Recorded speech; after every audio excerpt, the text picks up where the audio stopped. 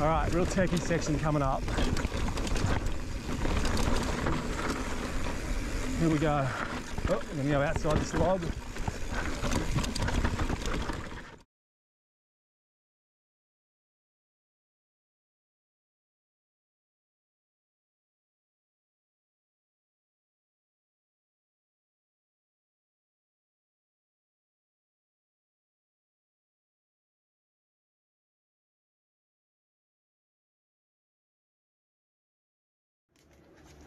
Been here on my back for about 8 hours now, so we're just waiting on some scans to come back.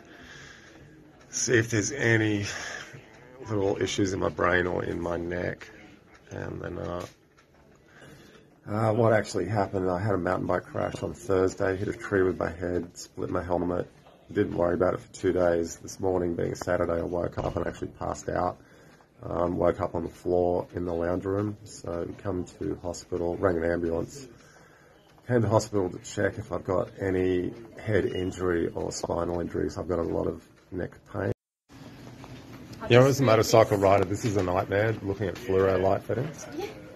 I'll just move this bed out. And I just had CAT scans on my neck and on my head, see if there's any issues with my brain, and some lung x-rays as well, so we're just waiting for results now. So, see what happens. Update, neck is clear, so I have no spinal injury. Next we're waiting on some possible nasal fractures and just making sure brain scans apparently have all come back clear, so just waiting on final reports to come through.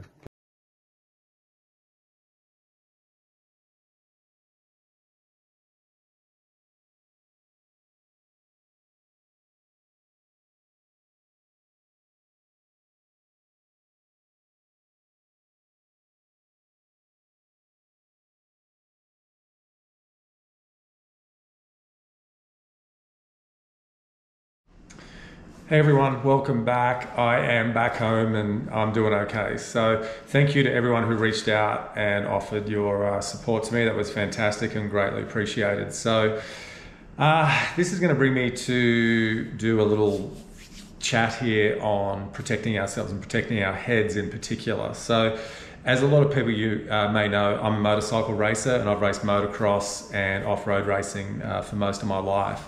So what's really funny is I look after myself with motocross. I wear the boots, knee protection, always the best helmet. With my other sports, because I don't feel I'm putting that much energy into it, I sort of back it down a little bit. So adventure biking, you know, I'm pretty casual with what I wear there. And mountain biking, mate, I'm wearing boardies, a t-shirt, and a $100 mountain bike helmet. So my accident the other day has made me reevaluate where I'm at with head protection. And I hope this resonates with a few riders out there and makes you perhaps just consider your next option when you're buying a helmet or what you're wearing now, and maybe just reconsider what you're up to. So pretty much while I'm talking, I'm going to throw some photos on here. I came back to bike riding in 2015. A good mate of mine, Greg Smith, got in touch with me and I asked him about helmets. I said, what's the best helmet to buy? You know, I was thinking a Bell Moto 9, which is pretty much, or a Shoei or an Arai. He said, mate, look at these 6D helmets. So I had never heard of 6D helmets. I looked them up online, read about them, looked at all the tests, how they test these helmets. I went, that's me, I'm gonna buy one of these helmets. So I went out, bought the helmet. It's literally been my helmet of choice for 10 years now. It's been 10 years I've been back motorcycle riding. In that 10 years, I did try an Alpine Star M8 for a little while with MIPS protection, and I had a Bell Moto 9 with MIPS protection as well. But I have gone back to the 6D helmet. So over 10 years, 9 years of that I've been wearing a 6D helmet. And reason why, I'm going to put a link in the description below so you can go and have a look at these helmets. I'm not endorsed in any way with these helmets. I actually go out and buy them myself with my own money. But what I like about 6D helmets are, they have a thing called ODS, omnidirectional suspension. And what it is, the helmet has actually 2 layers, okay? And in between those 2 layers are these little polymer rubber-based shock absorbers. So you've got movement in all directions they call it 6D, 6 degrees is apparently where that name has come from. So it's 6 degrees of movement in, out, sideways, wherever you go. So what there's been studies on is what they call like rotational force on the skull. So helmets are normally tested like with a pin drop. They drop something on the helmet and go bang.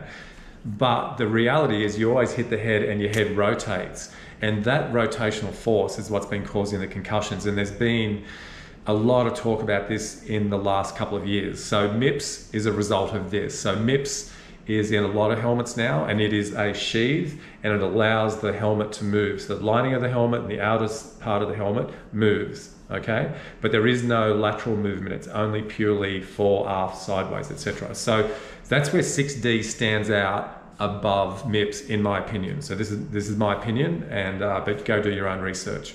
So I'll show you my current helmet. You'll also see it in the photos. So this is the 6D ATR2. This is their second generation of their motocross helmet. Okay, super comfortable. Yeah, it's a little bit heavier. The Alpine Star M8 I wore was a little bit lighter than this, but the protection in this, I've gone back to this helmet because I believe in this technology.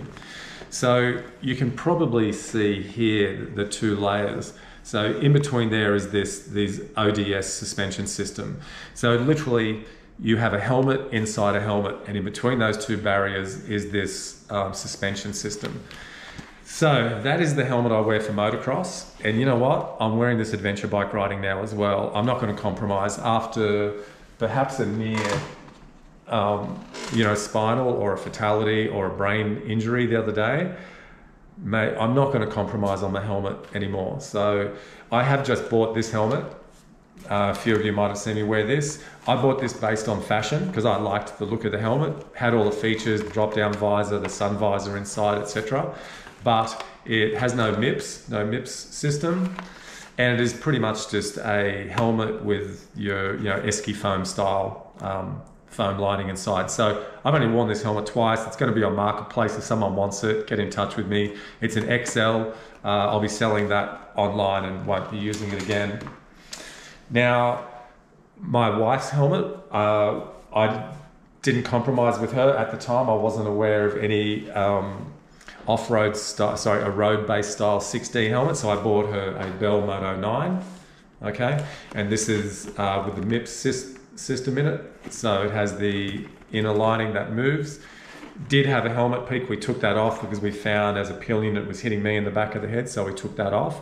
So this was the helmet I was going to go and buy. I was going to go and buy a Bell Moto 9 for myself, but I found out that 6D actually also make a road helmet. So $1,000 helmet, I'm going to go and buy one. Oh, by the way, the ATR2 is about $1,000 helmet. So I'm going to go and buy a 6D road helmet until I believe they're developing a adventure bike helmet. So when that's available, I'll be buying that helmet. But from now till then, until I can afford to buy the road helmet, I'll just wear goggles with my motocross helmet when I'm adventure bike riding. I'm not a big fan of that combination, but I'm going to go head protection over discomfort with just wearing goggles. So hopefully 6D drop an announcement that there's an adventure bike helmet coming sooner than later. Now, what am I going to do with mountain bike riding? This is the thing. So my accident happened on Thursday. I was fine Friday. I went to the motocross track, watched a mate ride. It was Saturday that I collapsed, and Saturday that I passed out, and Saturday that the shit hit the fan.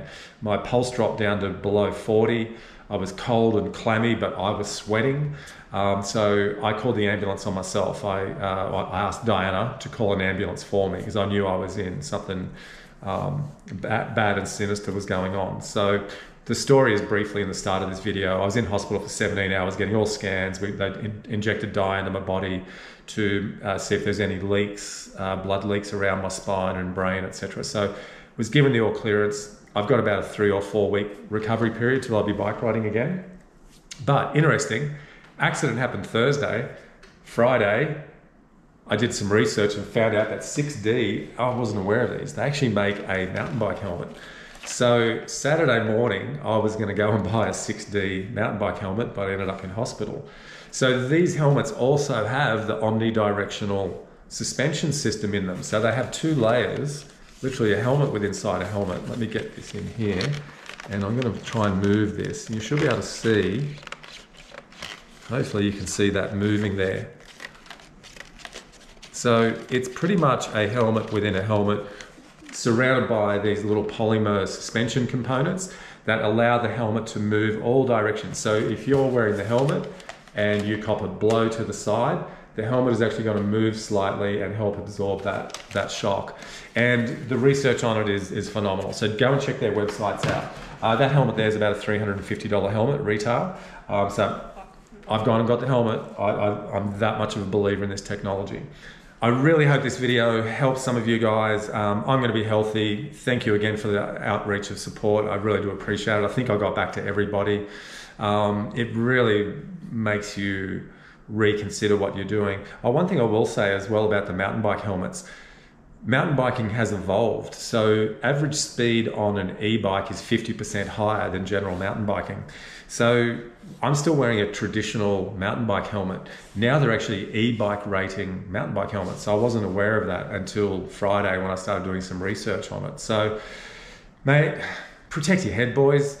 Don't buy a helmet based on fashion. I'm guilty of that. I've done it in the past, but look, my little hit the other day, I had a friend die 6 years ago or 7 years ago, mountain biking accident, went over the handlebars. A buddy of mine that works for Alpine Star told me a friend of his passed away last year, hit a tree skiing. These accidents happen, and guys, it could be a slap on the ground, it could be clipping a tree while you're out adventure bike riding, it could be landing on the bonnet of a car. You know, your body heals. I've got skin off every part of my body from this little crash the other day. Both knees are skinned, and you know, that grows back. But the brain, I could have been left dead on the trail out there, and my mates would have had to, you know, deal with that while I was out there. So not trying to bring everyone down, just trying to give you the reality of the sports we do. So motorcycle riding is dangerous. You're spending 20, 30,000 bucks on your bike, spend $1,000 on a helmet. Links are in the description below. If you like what I'm doing, please support our channel, jump on and subscribe. Yeah guys, catch you all soon, and I'll keep some videos rolling till I'm back on the bike again. I will add here, I have had several concussions through my racing career. 1988 Sydney Entertainment Centre, I got shit whipped, bike hit me in the back of the head, knocked me out cold for half an hour. That was probably a 3-month recovery. 2004, I had a head-on a motocross track at Tivoli Raceway here in Queensland. Again, I was knocked out. I came to literally in the back of an ambulance. That was a big hit. And you know, that was probably a 3 or 4 month recovery till I rode again. So, you know, these concussions can sneak up on you anytime. So I'm quite an adequate rider, and I've had these big hits to the head, and guys die from big hits to the head. So guys, look after yourself, and yeah, put something good on top of your head. Cheers, boys.